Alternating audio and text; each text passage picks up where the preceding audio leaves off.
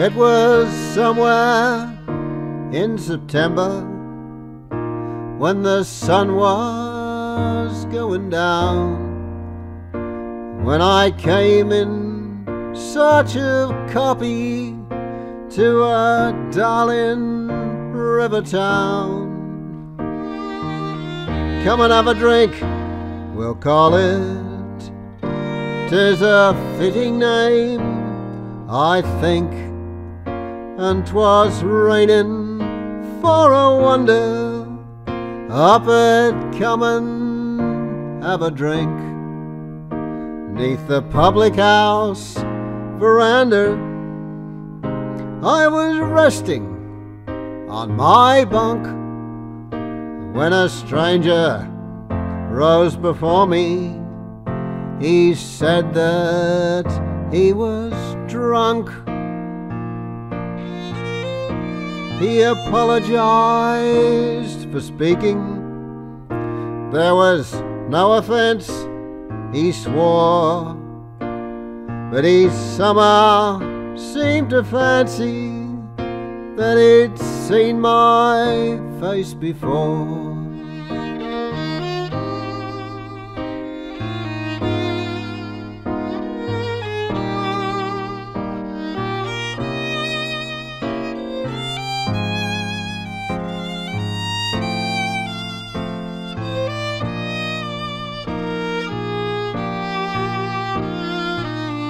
No offense, he said.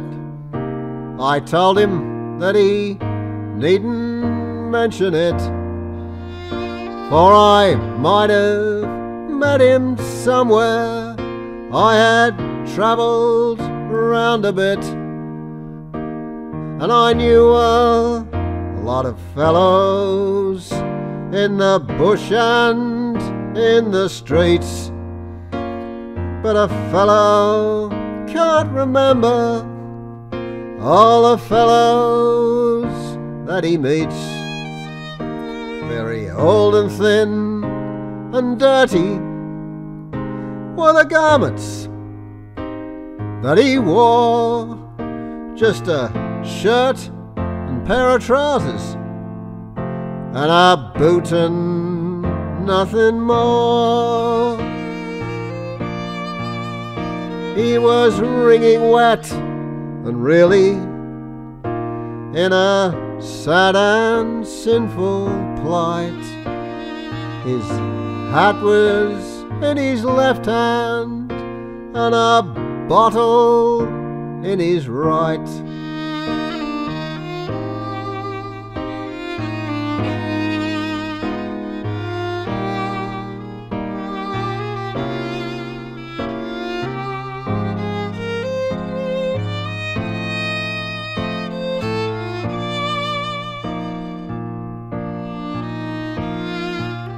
He agreed. You can't remember all the chaps you chanced to meet. And he said his name was Sweeney. People lived in Sussex Street. He was camping in a stable, and he swore that he was right. Only for the blanky horses walking over him all night. He'd apparently been fighting, for his face was black and blue, and he looked as though the horses had been treading on him too. But an honest, genial twinkle in the eye that wasn't hurt seemed to hint of something better, spite of drinking, rags and dirt.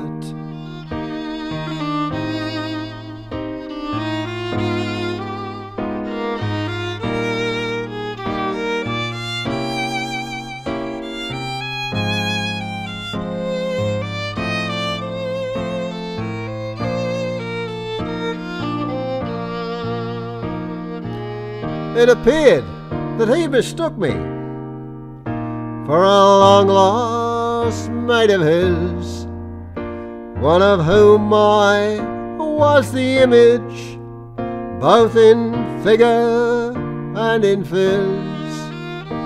It had had a letter from him, if the chap were living still, for they'd carried swags together from the Gulf to Broken Hill.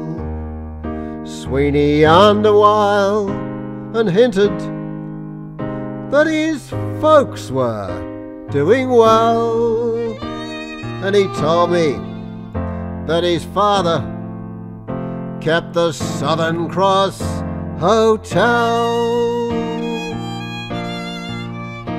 And I wondered if his absence was regarded as a loss when he left the elder Sweeney, landlord of the Southern Cross.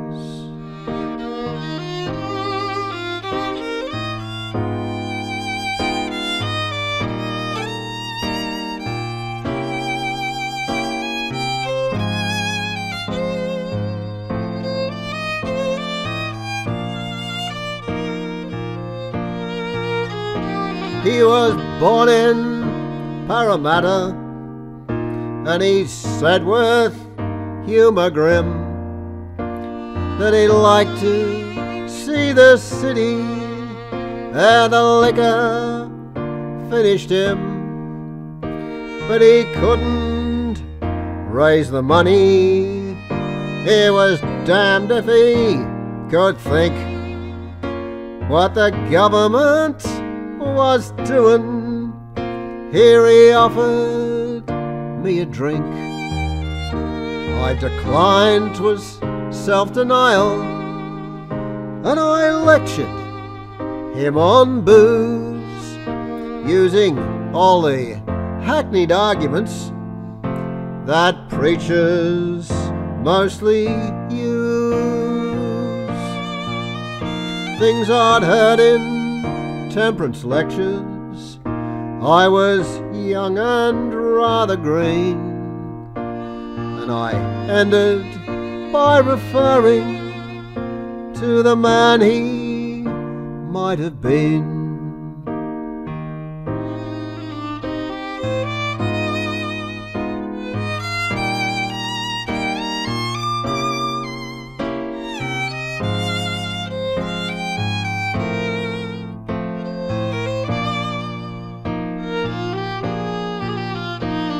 Then a wise expression struggled with the bruises on his face, though his argument had scarcely any bearing on the case. What's the use of keeping sober? Fellas rise and fellas fall. What I might have been and wasn't doesn't trouble me at all. But he couldn't stay to argue. His beer was nearly gone. He was glad, he said, to meet me. He'd see me later on, but he guessed he'd have to go and get his bottle filled again. And he gave a lurch and vanished in the darkness and the rain.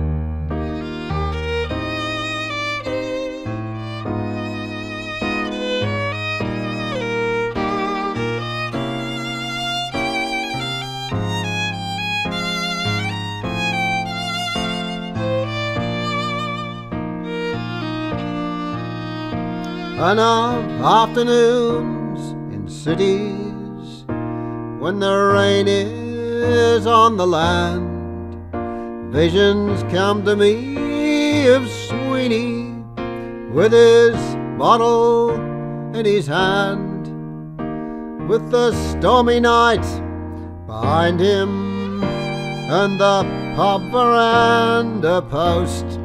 And I wonder why he haunts me more than any other ghost.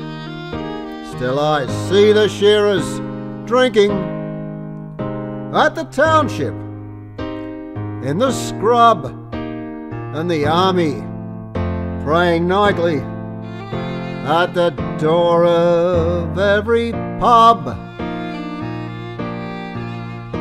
And the girls who flirt and giggle with the bushmen from the west, but the memory of Sweeney overshadows all the rest.